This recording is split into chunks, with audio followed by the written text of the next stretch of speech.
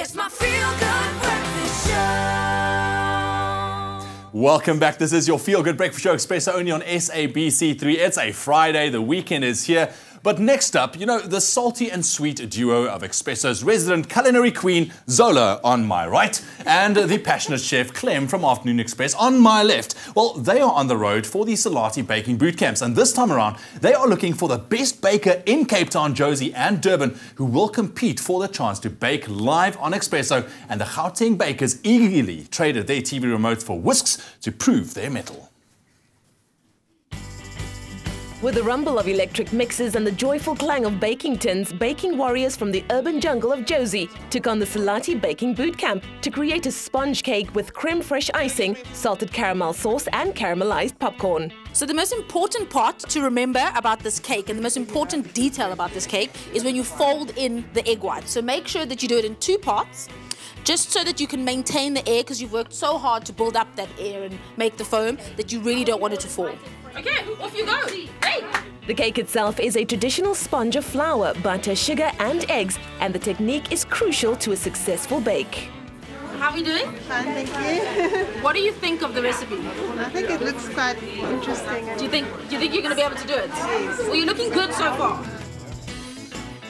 We were surprised with some smoke, a little bit of fire, and the result was this. Despite the eventful start, all the bakers managed to produce delicious golden cakes before Clem and Zola shared their different methods for making caramel. So there's different methods to making a caramel. I choose the safer method, starting with a cold pan. So I add my sugar to a cold pan, and then I turn the heat up.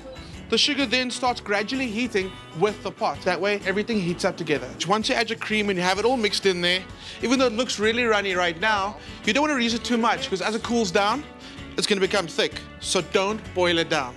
So his method uses just sugar in a cold pan. My method for caramel, it's a safer way just because it's buffered with water.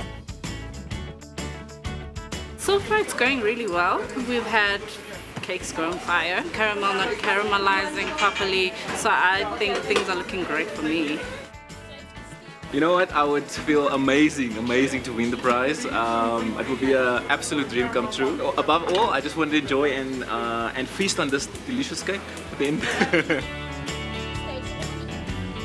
For my cake, I thought I'm going to make the creme fraiche icing and then just do the salted caramel on top, okay, and put the popcorn on the sides. I wanted to do some sugar works, but I'm not really good with it, so I'm going to keep it simple and stick to what I know. I'm going to frost it around with the creme fraiche, and I've done a little sugar works. I've done a basket. This is a bit botched because I used a bit of cream, so I'm going to redo that, create a basket. I'm still deciding whether to cage the popcorn in or house them in the basket. As the bakers followed the recipe guidelines on assembling the cake, everyone wondered who would be chosen as Joburg's best. So that's Johannesburg Bootcamp done. What did you think? You know, amazing bakers today, amazing cakes as well, but I'm just saying 50 levels of burn today. Very true. But I'm so impressed. From that burn came some beautiful creations. The bakers were given creative license with the decoration using the caramel sauce and the popcorn, and even more unique than the cakes were the names they were given. I'm going to name it the Oozing Salted Caramel Rock. An erupting volcano cake.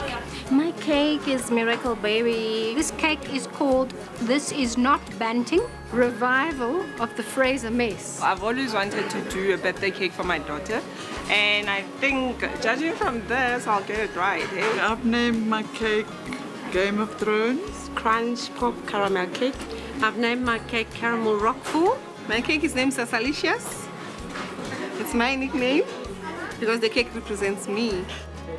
The name of my cake is Chloe because I have a newborn named Chloe at home, and she's just the most recent sweet thing in my life. Sticky Stormy Creations. This is the Rica Bolster Caramel Crunch Surprise. I named it Popcorn Tower Cake. And I've named it Zan's Love Nest. I can't wait to go home and dig into this, and I'm sure my family and my friends can't wait either. Do you have a winner in mind? Could it be the thorn amongst the roses today? Could it be? It could be. Could it be someone that literally came back from the grave with a beautiful cake? It could be. Could be. Okay, we might be on the same track with that one then. I think we are. Winner decided.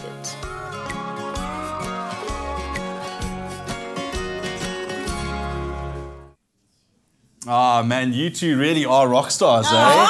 You really are. Like, was it fun? What was the experience in Joburg like? It was such fun. Joburg was actually a really tough one because we had burnt cakes, so there's a bit of stress. But we figured it out. They figured it out, and it was all wonderful. I'm sad that it's over. So sad. But there's Durban left. Okay, but now let's just like so much of pressure on Durban right now. Yeah. So listen, okay, so we had Cape Town, and now we had Johannesburg. So how did the two compare? Was it different? Was it the same? Was it talent? Every crowd is very, very different. Okay. And uniquely different, but it's still as much fun. I mean, some of the crowds are sort of quiet. Some of them are really raucous. Cape Town is always raucous. The ladies in Cape Town are there to come and let their voices be heard and teach you something. All right. Well, you know what? It was a great experience. Oh, what was that for? You just had to. Do you want another one? Oh my gosh. There we go. Okay. Listen. It's time to announce the Joburg Baking Bootcamp winner, and it is none other than Hillary Aries. Hillary! Congratulations, Hillary. Are you there? Okay, I think. Good morning. Good morning. Hi, Hillary. How are you doing this morning? How are you? Good. How are you? I'm fantastic. Thank you for keeping me in suspense. I'm like sitting in front of the TV. Yeah. Congratulations, my man. You are Joburg's Baking Bootcamp winner. That's fantastic news. Thank you so much. That is great, and I'm hoping because now you're going to go up against Tejal Kouragi and also our Durban winner is yet to be announced. But I mean, if you come out tops, you get possibly the chance to come and cook with us right here live on your Feel Good Breakfast Show. How would that be? It's like the best news ever. And I'm finally on the 13th. Oh man, but I hope you had a lot of fun and meeting these two especially. Oh, fantastic. Thank you so much, guys. Looking forward to it. Yeah, Awesome. Can't wait to see you again, Hillary. He was a great baker. That's it. So Hillary Aries is our Joburg Baking Bootcamp winner. So like I said, Durban is yet to be announced. All right, guys. All the best for Durban. All the best for Durban. Afternoon Express. So yeah, definitely, guys. If you're looking for something delicious and tasty to make for this weekend, I suggest you tune into Afternoon Express today at 4 p.m. We're making some crispy beef lettuce wraps. Don't miss it. Don't miss it. Right, let's find out what is still ahead on your Feel Good Breakfast Show. Always good, always sweet, beautifully flavorful Selati sugars add the perfect touch to your day. Selati, inspired by nature.